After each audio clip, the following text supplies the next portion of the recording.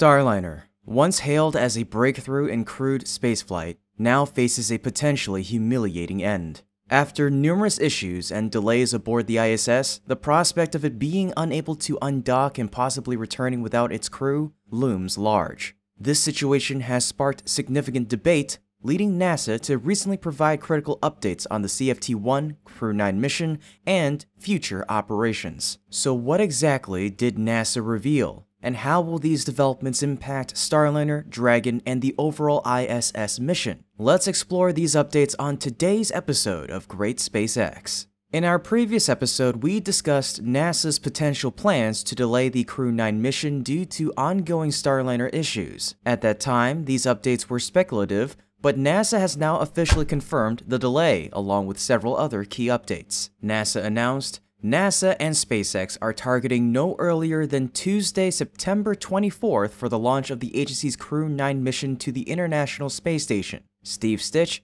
NASA's Commercial Crew Program Manager, further elaborated on the reasons behind the delay. Besides the rescheduling of Crew 9, NASA has decided to make room for 2 Starliner astronauts by launching only 2 astronauts on the Crew 9 mission. SpaceX spacesuits are reportedly ready for this change. This move is something NASA had been hinting at for some time, though they hadn't explicitly confirmed it. It seems they may have been downplaying the severity of Starliner's issues. Now, with the situation becoming untenable, NASA has officially opted for a Dragon-based solution. Under this plan, the 2 Starliner astronauts will remain on the ISS for over 8 months and return with Crew 9 in February 2025. The identities of these 2 Crew 9 astronauts have yet to be determined. Another backup solution being considered involves allowing 3 crew members to be positioned on the Crew 8 cargo pallet. This contingency plan would be enacted if NASA needs to undock Starliner before Crew 9 arrives.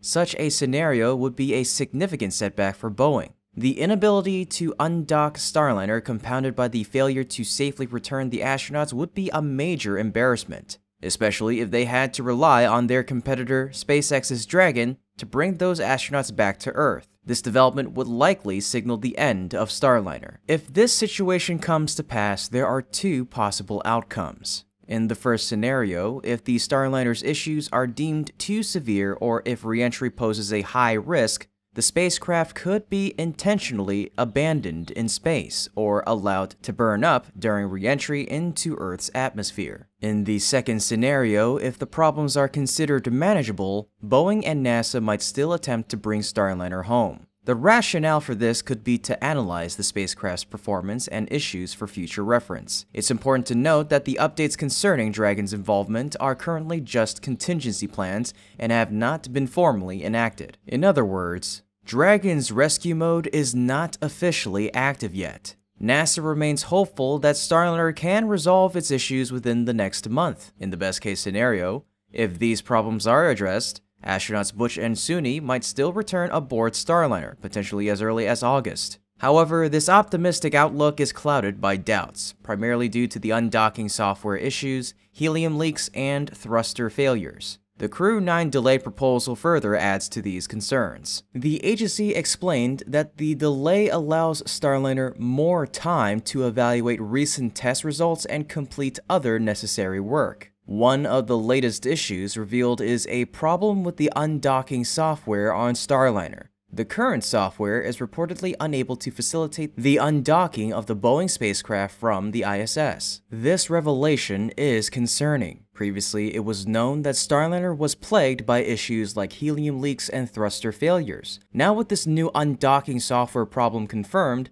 the situation appears even more daunting. Boeing's technology is currently facing significant challenges. The ability to interact effectively with the ISS has been problematic for Starliner. Back in 2019, the Starliner prototype failed to rendezvous and connect with the ISS. Now, even after successfully docking, the spacecraft is unable to undock. This is a fundamental flaw, especially for a vehicle intended to carry humans into space. Docking and undocking are basic requirements for any spacecraft, and if Starliner struggles with these steps, one has to wonder how it will handle more complex tasks. It's estimated that it will take Boeing about a month to update the undocking software, which is one of the reasons for the delay of Dragon. This software update is intended to allow Starliner to undock automatically. While it's common for spacecraft to have both manual and automatic modes, the need to update the automatic undocking software raises another concern: the possibility that Starliner might return without crew members. Given these developments, the likelihood that the 2 Starliner astronauts will end up returning on Dragon seems increasingly plausible. Despite all these issues, it would be easy to assume that this could spell the end for Boeing's Starliner program. However, NASA appears committed to continuing this costly project. In the recent update, NASA revealed a surprising decision regarding Starliner.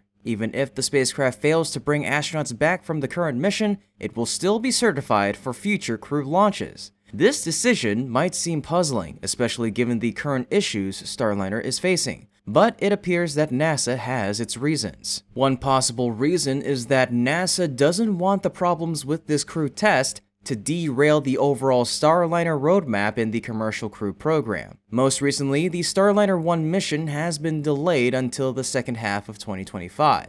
Given that Starliner has only 6 years left to complete its 6 planned missions, NASA likely wants to ensure that these missions proceed as scheduled to avoid wasting the significant investment already made in Boeing. This decision may also be influenced by Boeing's current situation. If additional crew tests were required, Boeing would face a significant challenge with its prototypes. Currently, Boeing only has 2 Starliner prototypes, the one being used on the current mission named Calypso, and the second prototype which was used to successfully launch the OFT-2 mission in 2022 and is slated for the Starliner 1 mission. If a new crew test were required, the current Calypso prototype would likely be deemed unsuitable for another attempt, meaning Boeing would have to rely on the Starliner 1 prototype. However, even if this mission were successful, Boeing would be left without a prototype for the subsequent Starliner 1 mission. This situation puts Boeing in a difficult position and likely influenced NASA's decision to continue with the program despite the current setbacks. In that case, Boeing and NASA will have to delay the Starliner 1 mission. We can't predict by how much it will be delayed, but let's assume that Starliner 1 is only delayed until 2026.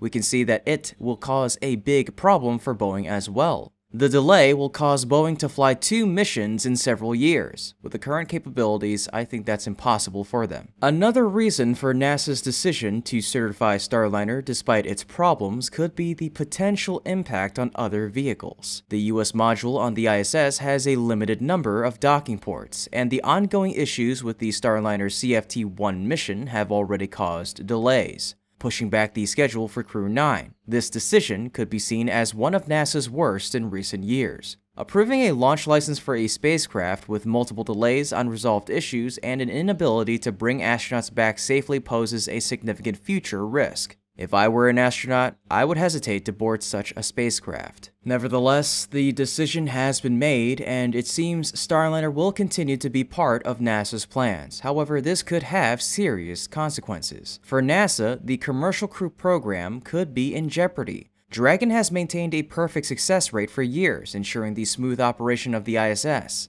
In contrast, relying on a problematic spacecraft like Starliner could disrupt operations, delay crew rotations, and lead to insufficient food supplies on the ISS. This would put the ISS at a disadvantage compared to competitors like China's Tiangong space station. As for Boeing, the impact goes beyond reliability and scheduling issues. The company is facing significant financial challenges. Recently, Boeing reported another loss of $125 million, bringing their total losses on the Starliner program to $1.6 billion.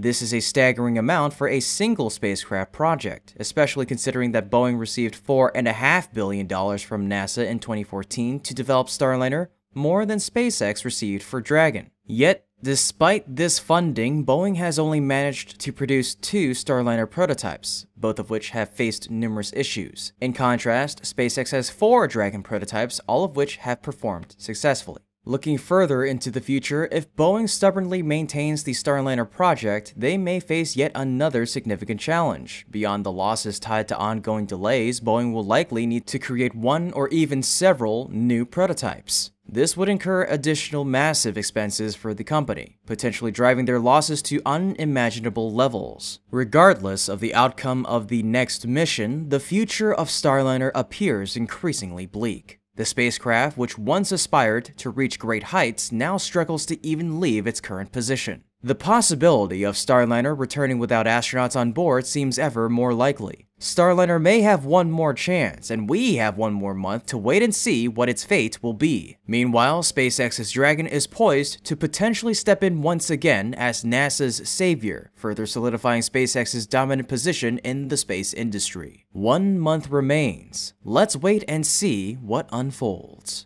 Well folks, that's about it for today's episode. Thank you so much for tuning in, and as always, this has been Kevin from Great SpaceX. Until next time, keep looking up.